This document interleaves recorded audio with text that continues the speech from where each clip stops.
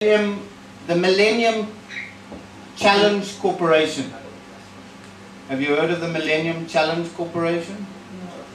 It's an institution set up by the United States by George W. Bush in addition to USA to facilitate investment in essentially agriculture outside of America. Inside, the primary focus is Africa, and as a result of the Millennium Challenge, the Millennium Challenge Corporation intervenes not through loans but through grants, and in order to qualify for the grants, African governments have to go through a very similar process of structural adjustment. In other words, satisfying the Millennium Challenge Corporation that it is allowing for free the freedom of the economy, liberalization, and so on.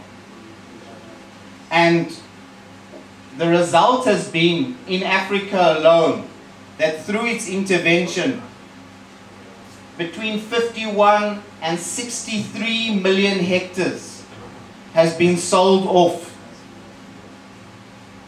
to foreign corporations, not only US, not only European, Chinese, Brazilian, Brazil, particularly in Mozambique, in the soya industry. And this 51 to 63 million hectares is equivalent to the entire size of France.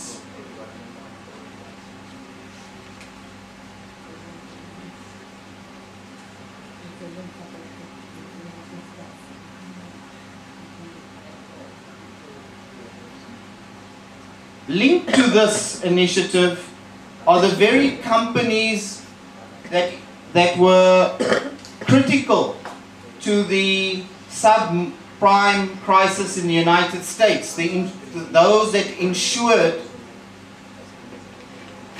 the collateral, the securities, no?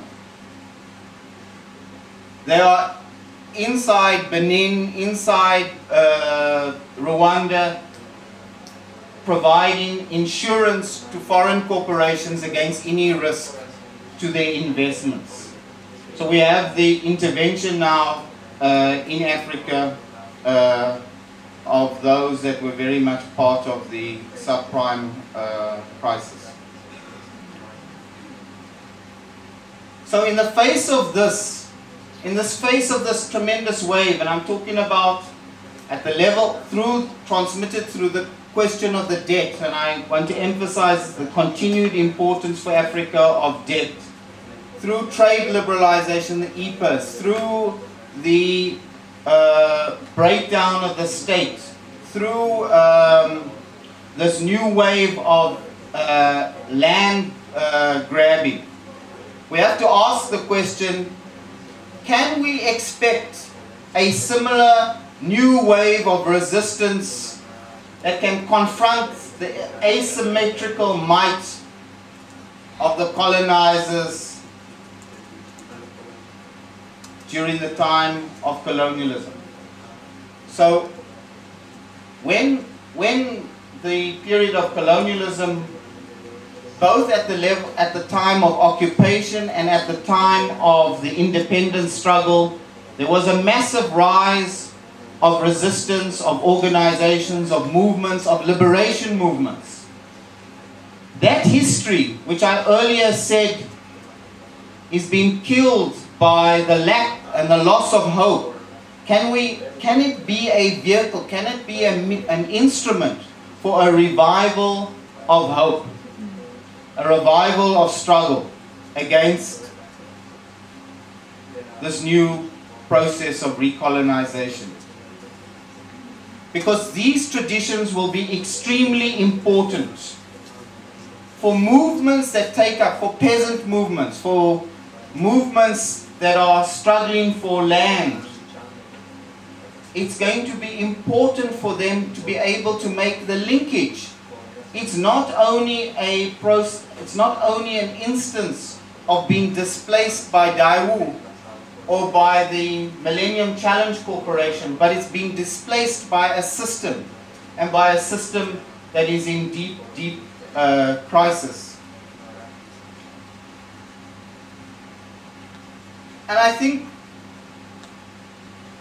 this is where this process is very important, where this discussion is very important, for us to come to a better understanding of the nature of the crisis and the link to the tragedy that has been Africa since colonization.